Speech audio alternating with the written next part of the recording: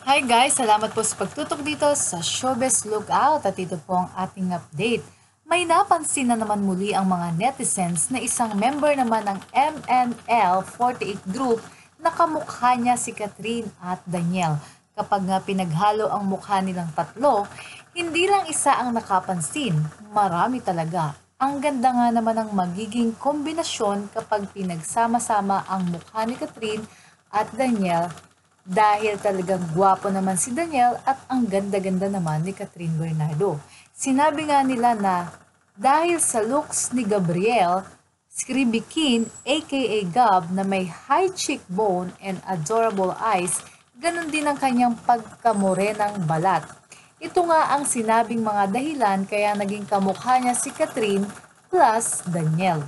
Kumbaga sa isang babae na pinagsama ang itsura ng Katniel, si Gabrielle ang kinalabasan.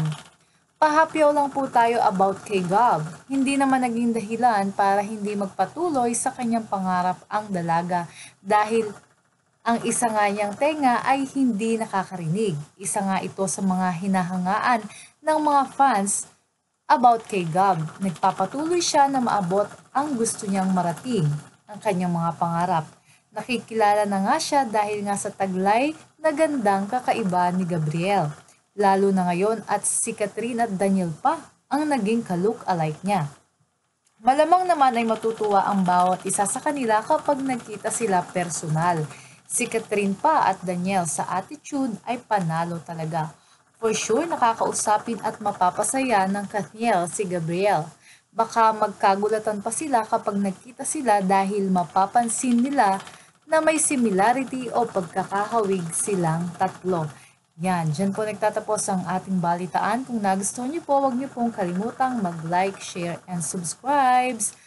And comment na rin po kayo kung napansin niyo rin po na may pagkakahawig talaga silang tatlo, si Kathryn Bernardo, Daniel Padilla, at si Gab. At maraming salamat po. Photos always credit to all the owners.